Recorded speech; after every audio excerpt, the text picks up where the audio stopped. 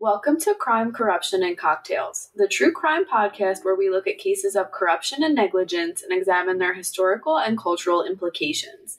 Today, I'm drinking a fuzzy navel. What do you have, Del? I am drinking a peach daiquiri, and in this week's episode, we will be talking about Monica Witt and her path into espionage and treason. Witt's descent into radicalism was a classic example of a person turning their back on their home country. Monica Witt was born on April 8, 1979 in El Paso, Texas.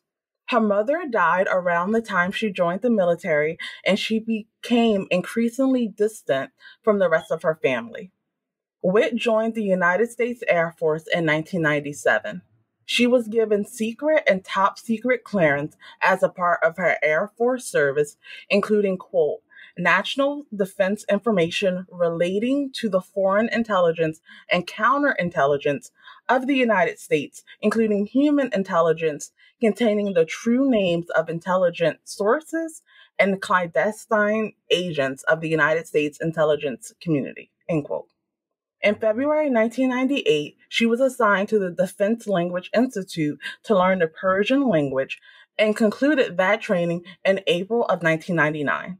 From May 1999 to November 2003, Witt was deployed on classified missions to gather intelligence on U.S. enemies. During the early days of the Iraq War, Staff Sergeant Witt was an airborne cryptologist, language analyst deployed to the 95th Reconnaissance Squadron stationed at Crete Naval Base. When war broke out on March 20th, 2003, the following 3 weeks saw sustained major combat operations.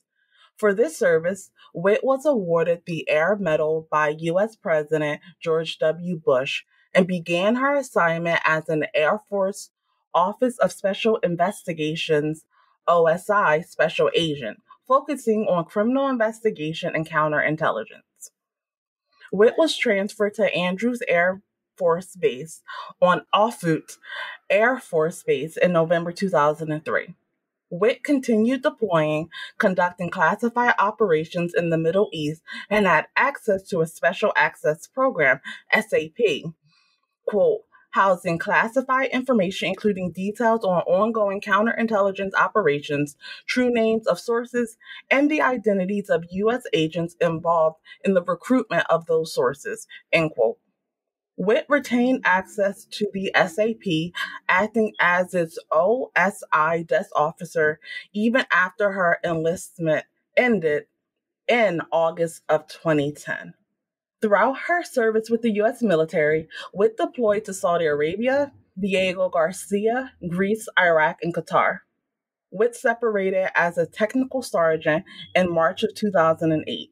For the rest of 2008, Witt worked in Maryland for Booz Allen Hamilton as a defense contractor, quote, consulting on Iranian subject matter and providing language and cultural specialization, end quote. Upon leaving the employ of the U.S. intelligence community entities in August of 2010, Witt lost her top secret and SCI security clearance. Until May of 2011, she worked for the nonprofit Amid East, submitting, quote, applications for 40 Iraq Fulbright program candidates to multiple U.S. universities, end quote. In 2012, she published 2 articles in George Washington University's International Affairs Review. Press TV also published an article by Witt in which she accused the United States Armed Forces of having, quote, a prevailing culture of tolerance for sexual harassment, end quote. At George Washington University, GWU, Witt's classmates described her as withdrawn and quiet, though when she spoke about her military service, she described, quote, drone strikes, extrajudicial killings, and atrocities against children, all of which her colleagues in the military would brag about. She seemed distressed by what she called, quote-unquote, gross incompetence by her superiors during her time abroad, end quote. Witt traveled to Iran in February 2012 to attend an international conference on Hollywoodism that condemned the morality of the United States, promoted anti-Americanism, included an anti-Western sentiment, and, quote, propagated anti-Semitism and conspiracy theories including Holocaust denial, end quote. In a 2013 interview with the International Quran News Agency, Witt described herself as a non-practicing Christian as of her U.S. military enlistment. She said that it was a mission to Iraq and a desire to understand Iraqis that prompted her to study the Quran. Witt described her enthusiasm for the Islamic holy book, saying it, quote, impressed me so much that I would never have imagined. I became so interested in the Quran that I studied it every night, end quote. Witt described her friends, family, and the U.S. military as influenced by, quote-unquote, extensive anti-Iranian and anti-Islamic propaganda in the U.S. and unaccepting of her religious turn. The United States Department of Justice, the DOJ, alleged that Witt appeared on television in Iran and converted to Islam there. While in Iran, Witt was voluntarily video recorded identifying as a U.S. military veteran and making statements critical of the federal government of the United States. These statements and her conversion to Islam were broadcast on Iranian television that same month. Upon her graduation from GWU, the Federal Bureau of Investigation warned Witt that she was a target of Iranian intelligence recruiting. Witt assured U.S. authorities she would not give sensitive information to Iran. Within a month, Witt was hired by American-Iranian journalist and television presenter Marzai Hashemi, quote, in connection with the filming of an anti-American propaganda film that was later aired in Iran, end quote. From June 2012 through August 2013, Witt was regularly communicating with an Iranian American. This individual held dual citizenship and acted in ways consistent with being an Iranian intelligence operative. The New York Times identified this person as Marzai Hashemi. In her communiques with Hashemi, Witt suggested she might leak intelligence data to the media, including statements such as, quote, if all else fails, I just may go public with a program and do like Snowden, and, quote, I just hope I have better luck with Russia at this point. I think I can slip into Russia quietly if they help me, and then I can contact WikiLeaks from there without disclosing my location, end quote. Witt attended another Hollywoodism conference at the Parisian Azadi Hotel in February 2013. While in Tehran, Witt spoke with Kevin Barnett saying, quote, she had been involved in horrific war crimes with the Air Force, and she felt really bad about it, end quote. Witt also participated in more similar anti-American videos as before. Beginning in July of 2013, Witt repeatedly searched Facebook for former counterintelligence coworkers, including intelligence operatives who worked with Witt's previous special access program and the spouses of another. On August 25, 2013, Witt emailed Hashemi with evidence of her good faith, genuineness, qualifications, and or achievements, as well as a quote-unquote conversion narrative, a chronological work history, and Witt's DD Form 214. This form showed that Witt was discharged from military service. 9 minutes later, Hashemi forwarded the email to, quote, an email address associated with Iran, end quote. On August 28, 2013, Witt boarded a flight from Dubai to Tehran, stating, quote, I'm signing off and heading out, end quote. Witt had officially defected to Iran.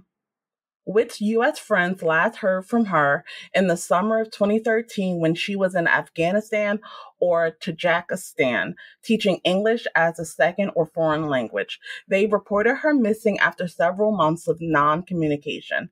Prior to the unsealing of the indictment against her, Witt was the subject of a Federal Bureau of Investigation, or FBI, missing persons case.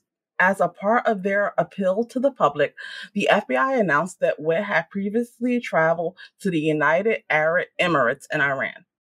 On July 9, 2018, a grand jury was convened in the United States District Court for the District of Columbia to evaluate 8 counts of Title 18 charges brought against Witt and 4 others. This sealed indictment was released on February 13, 2019, detailing the charges of espionage, fraud, and aiding and abetting. In April 2019, Hashimi denied having a hand in recruiting Witt. Immediately upon her arrival in Iran, Witt was furnished with, quote, housing and computer equipment in order to facilitate her work on behalf of the government of Iran, end quote. She promptly told officials the code name and mission of the United States Department of Defense Special Access Program to which she previously had access, classified U.S. intelligence operations against a specific target. From January 2014 to May 2015, Witt used fraudulent Facebook accounts to investigate intelligence personnel and prepare quote-unquote target packages for Iran to use and attempt recruitment. Witt also gave Iran the classified true name and counterintelligence activities of the U.S. intelligence community operative. These disclosures were categorized by the FBI's Executive Assistant Director for National Security as having the potential to, quote, cause serious damage to the United States national security apparatus, end quote. Witt is also alleged to have been involved in the questioning of 10 United States Navy sailors captured in the 2016 U.S.-Iran naval incident. By 2021, some Central Intelligence Agency, the CIA, officials believe Witt had exposed their informants and disrupted their intelligence gathering in Iran. Witt remains a fugitive, and the U.S. government believes she still resides in Iran. Jenny, what are your thoughts on Monica Witt and her defection to Iran? This is a story I have never heard before, and I think it's kind of an extreme case of just being disgusted by your job and maybe being a little vulnerable and then getting radicalized, I would say, because of that. We're all disgusted by our jobs and our coworkers, and again, this is just an extreme case for Monica, as she seems like she was fed up with the military, saying that they were creating atrocities against children and creating an environment of sexual harassment and assault. I think she said one or the other. And I think, too, she was just curious to learn about the people that she felt that the military was victimizing and got recruited, and she went in too far. I think really shocking to hear, and it's especially shocking to see that she went a step further and did become a spy and shared sensitive information that put people in danger, and it's very unacceptable. What do you think? I definitely agree with you. This is definitely a very extreme case of someone just betraying everything that they once believed in and really damaging other people's lives. Like you said, putting other people in harm's way as a way to get back at the federal government. And that's all without considering the fact that just like her, it's not their fault. They are doing their jobs. They're doing it to the best of their abilities. And the fact that they were, one, unable to continue their work and basically had another nation state spying on them and targeting them is definitely not something that you would want. I definitely understand her criticisms of the military. We've talked about the deficiencies of the U.S. military, especially when it comes to sexual assault and sexual harassment. But for me, the way she handled it was wrong. I think she should have left the military. I think she could have worked in advocacy against the military and its practices. But to go and defect to another country and provide them with national security secrets that were entrusted to you, it's a wild story. I also hadn't heard about this case before I started writing it. But after hearing this, it's definitely interesting to see, and we're going to talk about this a little later, just the different motivations that go into someone defecting or basically becoming a turncoat against their home country. That is a really good point about how she didn't need to go as far as she did. She could have easily left the military and went on about her life and shared her story to talk about the dangers of the military and the fact that there are mass casualties, the fact that children are brutalized. You can talk about stuff like that. And maybe she didn't feel like people would listen. Maybe she thought that the military would try to keep her quiet somehow, because, again, that is something we've sort of talked about. And especially in the United States, I do support our troops, but there is a lot of darkness within, I guess, the hierarchy of the military and just the culture of the United States military as well. So I would like to, I don't know, I'd like to know a little bit more about her mindset and what did drive her to go as far as she did. I agree. I think one of the things about her being a fugitive is the fact that we can only rely on previous statements that she's made and some of the actions that she's taken, like the anti-American video. But I would like to hear from her more on like what her thought process was and exactly why she felt safe to go to Iran. I feel like there's more to that story. And I also want to bring up Hashimi and the fact that she seems to have a hand in recruiting her, but I didn't see anywhere where she was punished for that. And I do find it really suspicious that she got all this information from Monica, sent it over to Iran, and then was able to claim that she didn't have a hand in recruiting her. The facts in her story just doesn't line up with each other. Monica is considered a defector. Let's dive into defection and the reasons why someone would betray their home country. One thing we wanted to know is that defection is not the same thing as desertion. Desertion is defined as leaving a military post without using the proper channels. Defection is the changing of allegiance, with the original side seeing the switch as illegitimate, and when in the context of defecting to a foreign nation, harmful to the national security interests of the person's home country. The physical act of defection is usually in a manner which violates the laws of the nation or political entity from which the person is seeking to depart. By contrast, mere changes in citizenship or working with allied militia usually do not violate any laws. There are three main ways a person may defect. First, an individual may want to leave their service at once, perhaps from high level disgust or low level risk of having been discovered in financial irregularities and just ahead of arrest. Even so, the defector certainly brings knowledge with them and may be able to bring documents or other materials. So a person starts at country A and leaves and goes to country B. This is what Monica Witt did. Another method is to directly recruit an intelligence officer or terrorist organization member from within the ranks of the adversary service or group and having them maintain their normal duties while spying on their parent service or organization. This is also referred to as recruiting a quote-unquote agent or defector in place. So this person would start in A, they stay working in A, but are reporting to B. And a special case of a mole is a false flag recruitment of a penetrator. So they would start in C, they would believe they are being recruited by A and actually is being recruited by B and sending false information to C. There are many reasons why someone chooses to become a defector, and these include financial gain, change in agreement with policies, and religious motivations. Jenny, what are your thoughts on defection and the reasons why people would defect? I can understand why people would defect. I think in some cases it can be a brave thing to do. I know a few years ago, the video of the North Korean soldier escaping and defecting to South Korea went viral. So that would definitely, in my opinion, that would be brave to do because he was literally being chased down and shot at. But I also understand how it is a betrayal, or at least seen as a betrayal to your home country or whatever you're leaving from. Especially in Monica's case, when you're sharing information, that's wrong. And in the cases of putting people's life at risk. So we definitely don't agree with that.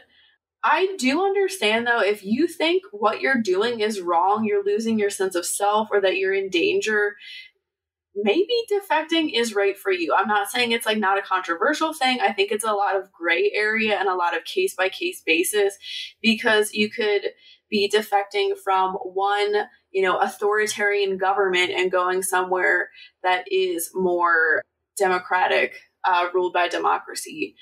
And I understand that. I think it's a lot of gray area, and it's a very case by case basis, because there are so many different motivations and so many ins and outs of military, government, religion, finances, all of that. So maybe that's a non answer, but that's my answer. What do you think? I agree with you. It's such a gray area. And there are many reasons why someone would choose to leave their home country and basically defect to another one. Like the example you gave of leaving North Korea to go to South Korea or any other country, where you're leaving a totalitarian state in order to go to one that is freer. So that makes a lot of sense. But like you said, when it involves you giving information to the new country or using your previous access to harm people that still work for your home country, that's when I think that it crosses a line and that it's wrong. Obviously, people have the freedom to move, change citizenship, and all that. But once you get into espionage and treason, I think that you should definitely go to jail. And I think that if you still have citizenship, it should be taken away. So you're not able to use the privileges of the home country to basically harm its national security interests. So Monica is not the only person to ever defect from their home country. We're going to look at two examples of other defectors. The first is Benedict Arnold, and in perhaps the most famous case of defection, Benedict Arnold defected during the American Revolutionary War. He fought with distinction for the American Continental Army and rose to the rank of Major General before defecting to the British side of the conflict in 1780. That General George Washington had given him his fullest trust and had placed him in command of West Point in New York. Arnold was planning to surrender the fort there to British forces, but the plot was discovered in September 1780, whereupon he fled to the British lines. In the later part of the conflict, Arnold was commissioned as a brigadier general in the British Army and placed in command of the American Legion. He held the British Army in battle against the soldiers whom he had once commanded.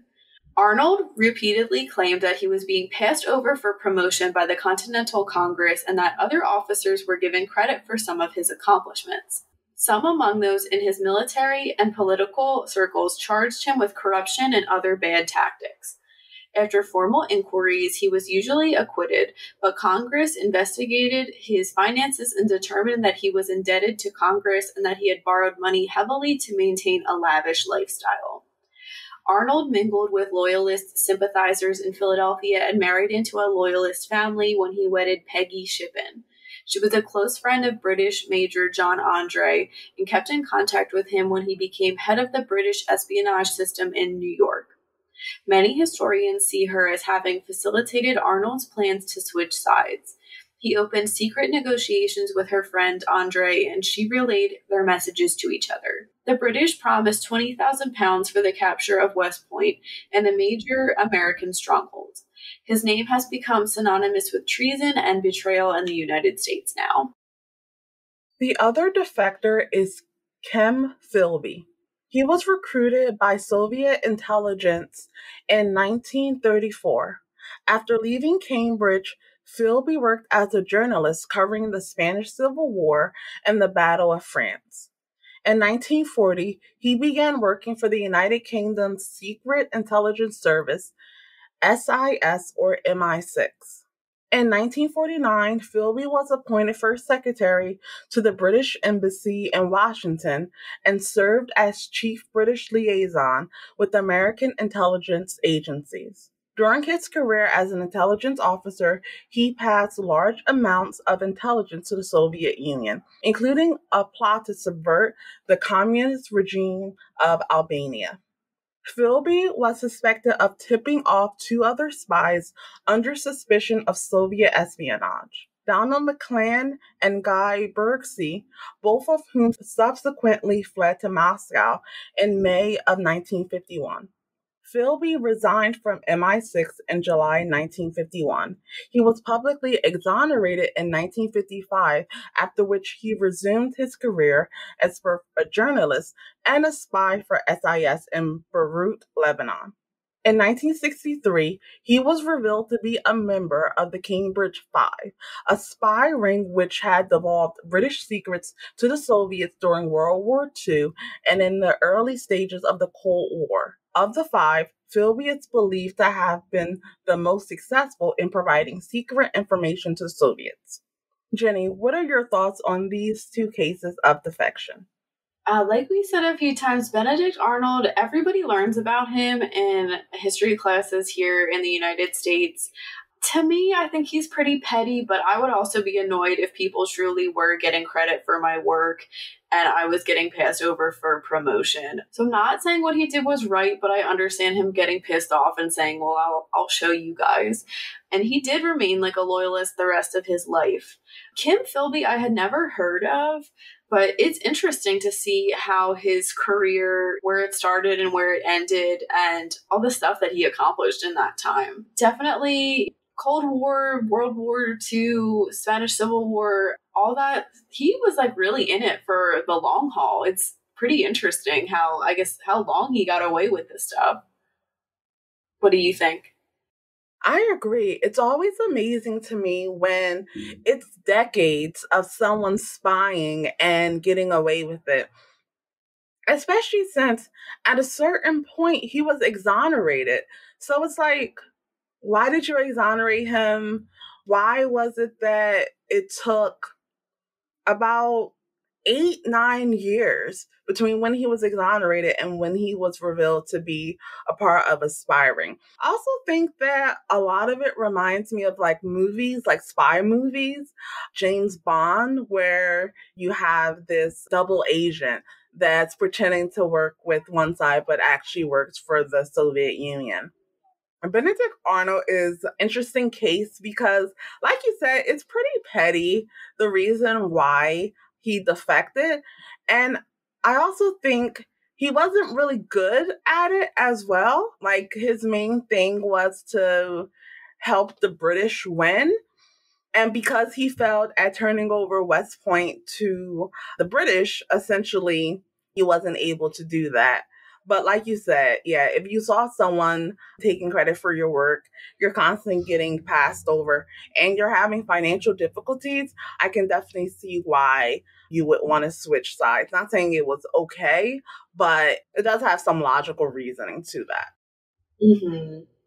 That wraps up this week's case. Thank you for listening. Let us know in the comments what you think about Monica Witt. You can read more about this case and how to support us in the links below. We will be back next week with an episode focused on Nicholas Barclay. As always, stay safe.